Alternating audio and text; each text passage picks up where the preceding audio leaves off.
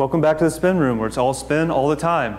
Our next segment is a special visit from historian and theorist K. Michael Hayes, who is serving as guest critic for graduate thesis this year. And he'll be touring the exhibition with SCI-Arc director Hernan Diaz Alonso. So over to you, Michael and Hernan. Hi, I'm Hernan Diaz Alonso, the director of SCI-Arc. And I'm Michael Hayes. I teach at the Harvard Graduate School of Design. Always the talk about thesis to me is always, I always start in the same origin, which is I used to, part of my trajectory here in SCI-Arc is I was running thesis, I was thesis coordinator like 10, 12 years ago, I don't remember exactly. And it started because I was against the idea of thesis at the time. I was really disappointed with the idea of individual creativity, of whatever it was that I thought at the time. And in doing that process over 4 or 5 years, I realized I was wrong. That it has a very powerful value, mostly because I love the idea that it's not, if we do the thing right, and the students do the thing right, it's not the end of the academic career, it's hopefully they're planting the seed of what kind of architects they want to do and develop it.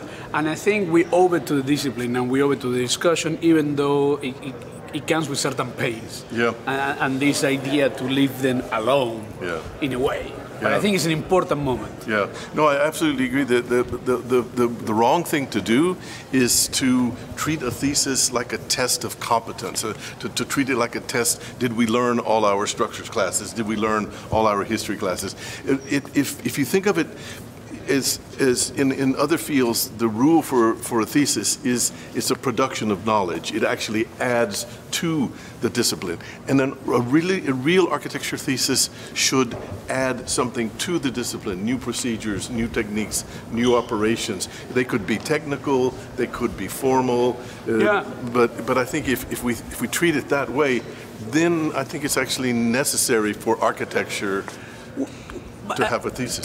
To build on that, one of the things I always tell the students is, in the final review, in the presentation, which I think is an important moment for them and for the school, is talk to the jury like what they are. They're your colleagues. If you're presented in thesis, you're already been approved. You've already been approved, yeah. So talk like your colleagues, so don't try to answer every question. Your thesis doesn't cover everything. Talk like somebody come to your office and you show them what you're working on. Yeah. And what are the concepts that, what interests you, what triggered that. Yeah, this is and what and leave it open. And leave it open to engage in the conversation in which you don't have all the answers. Yeah. The thesis is try to really, and it has to be a good, from my point of view, a good thesis has to be the byproduct of an obsession. And let that obsession show.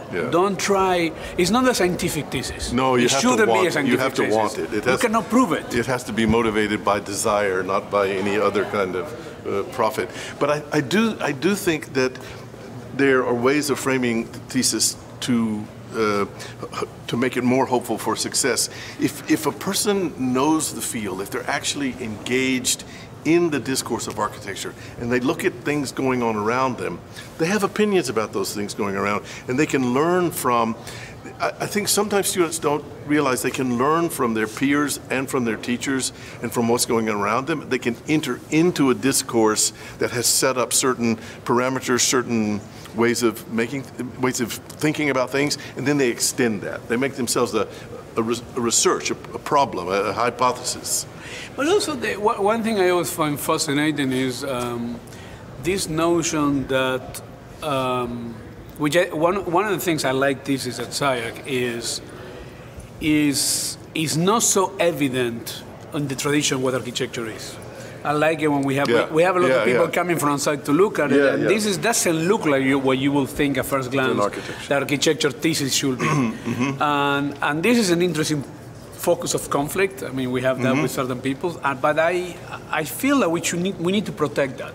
We need to protect that curiosity and that almost fringe quality. Absolutely. And this is, which I'm not so sure that would be a good formula for core or even for advanced. But in thesis, we have to allow that moment in which we don't know what it is. We don't know where the limit of architecture ends or begins. My experience in coming to SCI-Arc from outside is that the students of SCI-Arc largely are very much in the world. They're in culture. They're current, and that they find current opportunities, but also current disabilities that that become part. And that's why it's not always just a matter of doing a conventional building.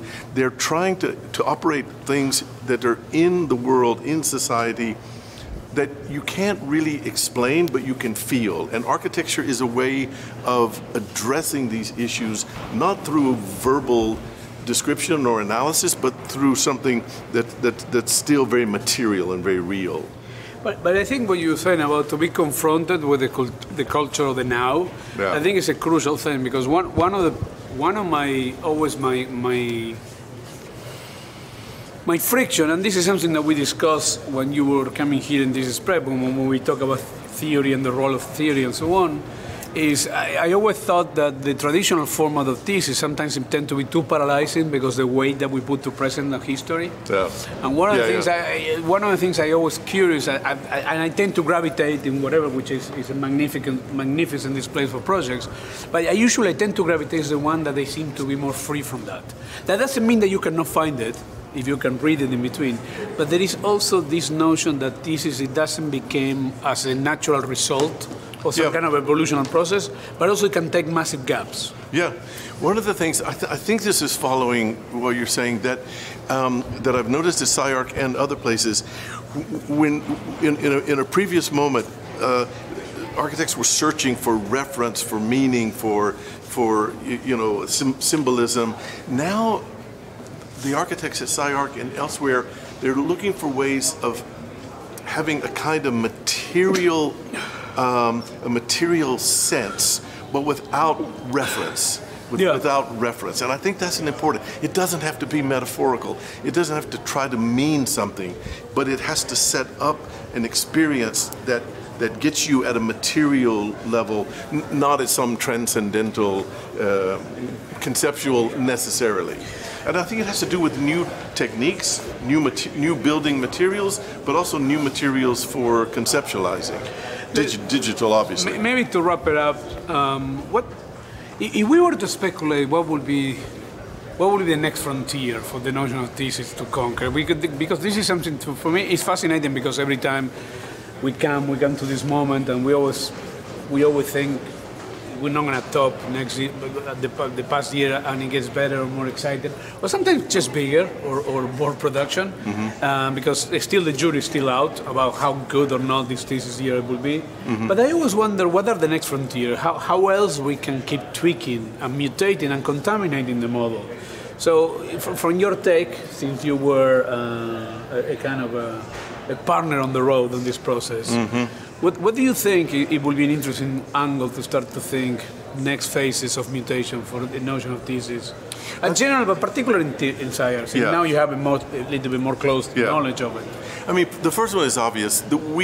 We think that we've mastered the impact of the digital on architecture. We have not mastered the impact of the digital, and that's something that SCI-Arc and Harvard and everyone's still working for. But what I would like to see at the same time, and I think we do see it in different places, is also the very blunt and crude part of architecture, which is part of being from the earth and being from material and being from a very brutal.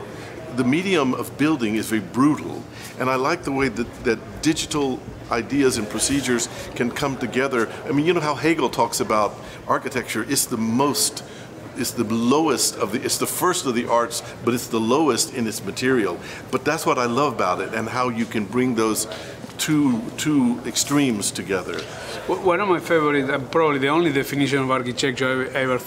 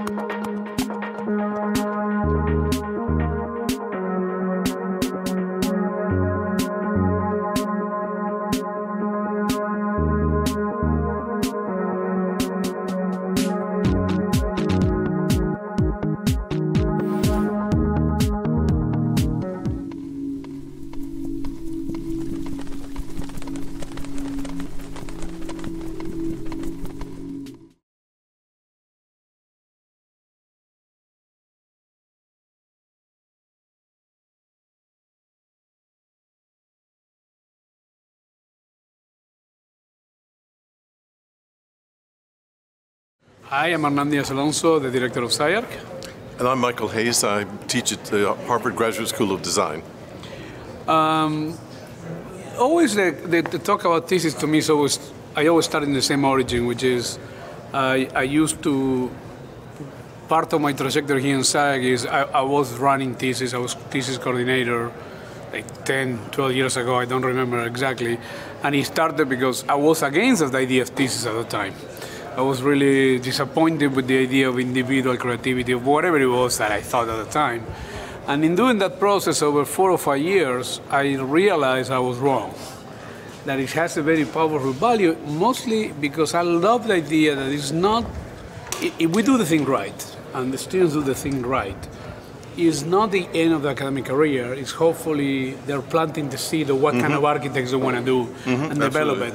And I think we owe it to the discipline and we owe it to the discussion, even though it comes with certain pains. Yeah. And this idea to leave them alone in a way. But I think it's an important moment. Yeah, no, I absolutely agree that the wrong thing to do is to treat a thesis like a test of competence, to treat it like a test. Did we learn all our structures classes? Did we learn all our history classes? If you think of it as in other fields, the rule for a thesis is it's a production of knowledge. It actually adds to the discipline. And then a real architecture thesis should add something to the discipline, new procedures, new techniques, new operations. They could be technical, they could be formal, but I think if we treat it that way, then I think it's actually necessary for architecture to have a thesis. To build on that, one of the things I always tell the students is, in the final review, in the presentation, which I think is an important moment for them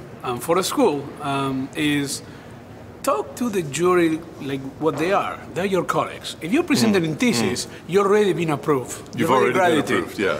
So talk like your colleagues, so don't try to answer every question. Your thesis doesn't cover everything. Talk like somebody come to your office and you show them what you're working on. Yeah. And what are the concepts that, what interests you, what triggered that. Yeah, this is and what and leave it open. And leave it open to engage in the conversation in which you don't have all the answers. Yeah. The thesis is trying to really, and it have to be a good, from my point of view, a good thesis have to be the byproduct of an obsession. And let that obsession show. Don't try, it's not a scientific thesis. No, you have to want it. You have to thesis. want it. You cannot prove it. It has to be motivated by desire, not by any other kind of profit. But I do think that there are ways of framing the thesis to make it more hopeful for success. If a person knows the field, if they're actually engaged in the discourse of architecture and they look at things going on around them, they have opinions about those things going around and they can learn from. I think sometimes students don't realize they can learn from their peers and from their teachers and from what's going on around them. They can enter into a discourse that has set up certain parameters, certain ways of thinking about things, and then they extend that. They make themselves a research, a problem, a hypothesis. But also, one thing I always find fascinating is this notion that one of the things I like thesis at SCI-Arc is not so evident in the tradition what architecture is. I like it when we have a lot of people coming from outside to look at it, and this doesn't look like what you will think at first glance the architecture thesis should be. And this is an interesting focus of conflict. I mean, we have that with certain people, but I feel that we need to protect that. We need to protect that curiosity and that almost fringe quality. Absolutely. And this is, which I'm not so sure that would be a good formula for core or even for advanced. But in thesis, we have to allow that moment in which we don't know what it is. We don't know where the limit of architecture ends or begins. My experience in coming to SCI-Arc from outside is that the students of SCI-Arc largely are very much in the world. They're in culture. They're current. And that they find current opportunities, but also current disabilities that become part. And that's why it's not always just a matter of doing a conventional building. They're trying to operate things that are in the world, in society, that you can't really explain, but you can feel. And architecture is a way of addressing these issues, not through verbal description or analysis, but through something that's still very material and very real. But I think what you're saying about to be confronted with the culture of the now, Yeah. I think it's a crucial thing, because one of my friction, and this is something that we discussed when you were coming here in this prep, when we talk about theory and the role of theory and so on, is I always thought that the traditional format of thesis sometimes tend to be too paralyzing because the weight that we put to present and history. Yeah. And one of the things I always curious, and I tend to gravitate in whatever which is a magnificent display for projects, but I usually tend to gravitate to the one that they seem to be more free from that. That doesn't mean that you cannot find it if you can read it in between, but there is also this notion that thesis, it doesn't become as a natural result or some kind of evolutional process, but also it can take massive gaps. Yeah, one of the things, I think this is following what you're saying, that that I've noticed at SCI-Arc and other places, when in a previous moment, architects were searching for reference, for meaning, for symbolism. Now, the architects at SCI-Arc and elsewhere, they're looking for ways of having a kind of material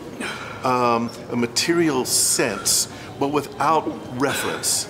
Without reference. And I think that's an important. It doesn't have to be metaphorical. It doesn't have to try to mean something, but it has to set up an experience that gets you at a material level, not at some transcendental, conceptual necessarily.